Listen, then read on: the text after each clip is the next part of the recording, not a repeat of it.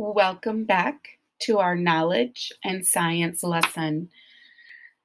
Can you identify the person in this illustration?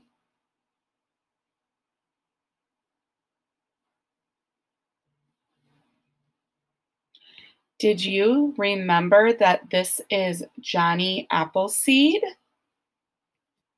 Can you remember anything about Johnny Appleseed from our story we heard about him?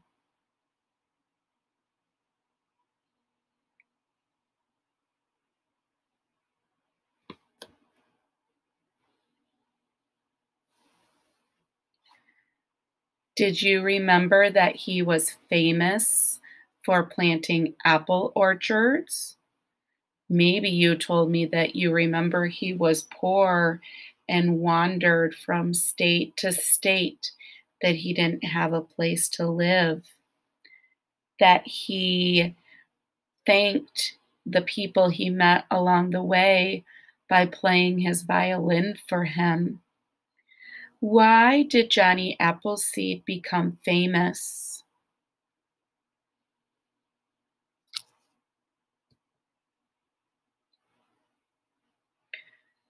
Did you say that he became famous because he traveled throughout the United States, planting apple seeds wherever he could, so that apple trees would grow everywhere? In today's story, you are going to learn about another person who became famous because of his love for plants. Listen carefully to find out what this person did because he loved plants and how he became famous. Our story title is called George Washington Carver. Today, you are going to hear about another man who, like Johnny Appleseed, became famous because of his love for plants. Do you remember what Johnny Appleseed did that made him famous?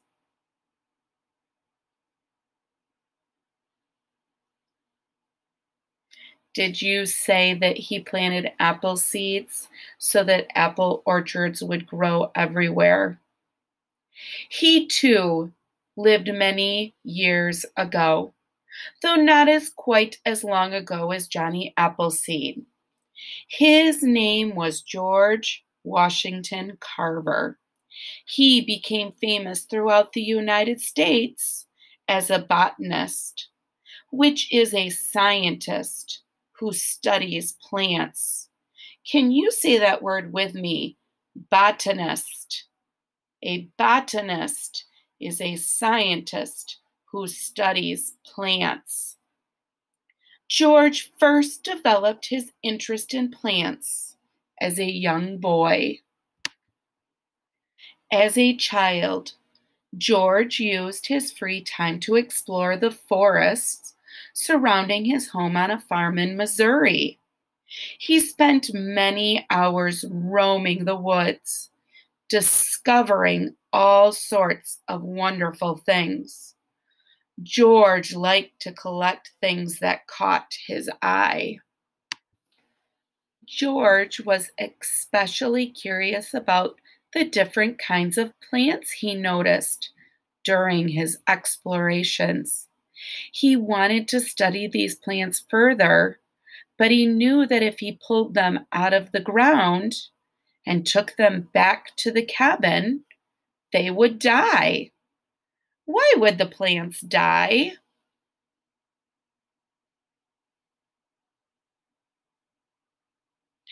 Did you say because they were cut from the roots?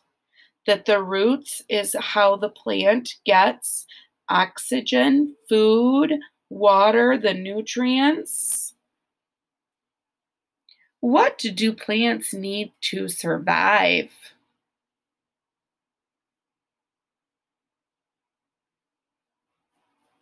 Did you remember that plants need sunlight, air, water, and nutrients to survive? So when George found an interesting plant, he would carefully dig it up and remove it from the place it was growing, roots and all, so he could plant it in a special garden close to the cabin. A garden is a plot of land where plants are grown. George moved plant after plant to the special garden, where he looked after each and every plant, watering and caring for them all to make sure they continued to grow.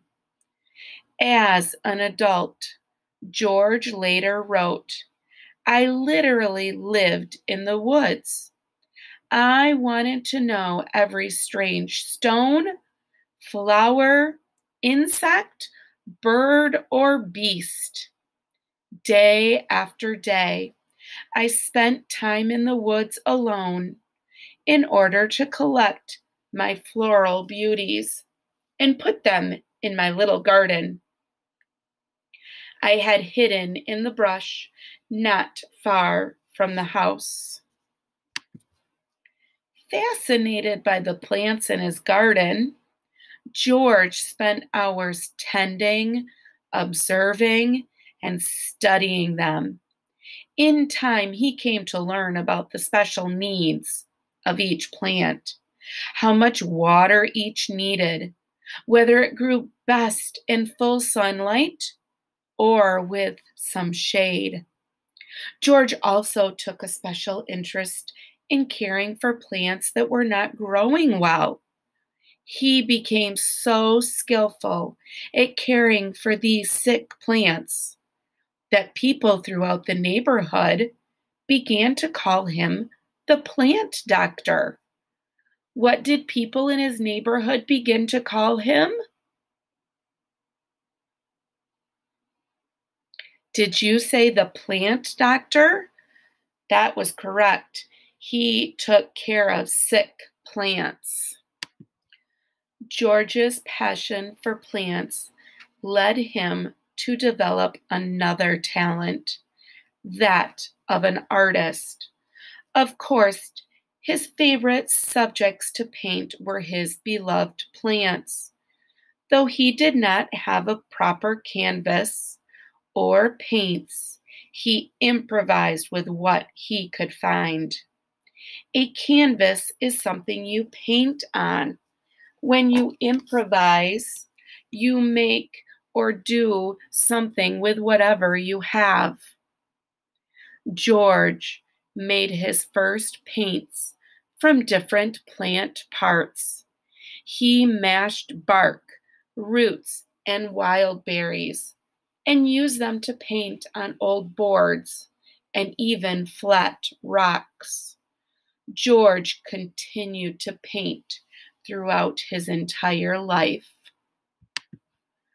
George was truly a remarkable and talented person. He was an excellent student who learned quickly. He went on to study at college, eventually becoming an expert in botany, the study of plants. After he finished college, George became a professor at a famous university in Alabama. There, he spent the rest of his life continuing to study plants and experiment with ways to make them grow better. He discovered many ways to help farmers improve how they grew plants and crops on their farms. Crops are plants that are grown in large numbers to be used by people. George encouraged farmers to grow crops other than cotton, especially peanuts and sweet potatoes. He also found many ways to use peanuts in all different types of products, like dyes, oils, and makeups. He even came up with a number of recipes for foods that used peanuts. George Washington Carver is especially remembered today for these discoveries. What two plants did George Washington Carver encourage farmers to plant?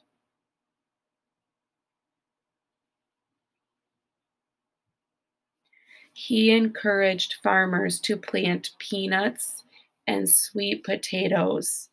Is that what you told Mrs. Johnston? Great job if you did. How did George Washington Carver help farmers?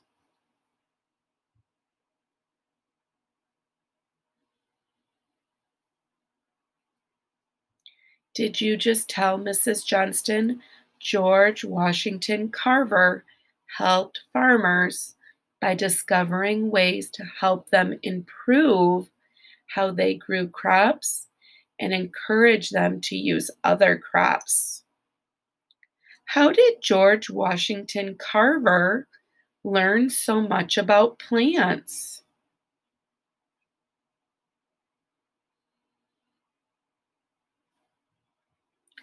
Did you tell me that he learned so much about plants because he took care of plants? He made his own garden when he was a child and studied botany in college. Why was George Washington Carver called the plant doctor?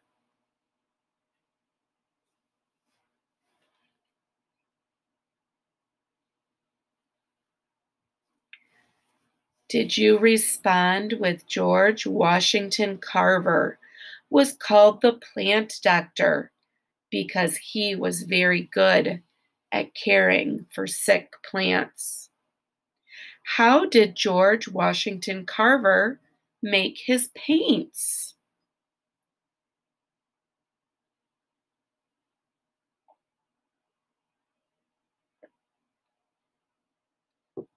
Did you tell Mrs. Johnston that George Washington Carver made his paints from bark, roots, and mashed berries, which are all parts of the plant? I want you to turn to the adult and share with them the answer to this question. George Washington Carver was an extraordinary and special person in many ways, and he achieved many things. Of all the different things that George did or accomplished during his life, which one do you think was the most extraordinary? And why do you think that? Mrs. Johnston's response is, I think that it was extraordinary how he used nuts to develop oils and makeup.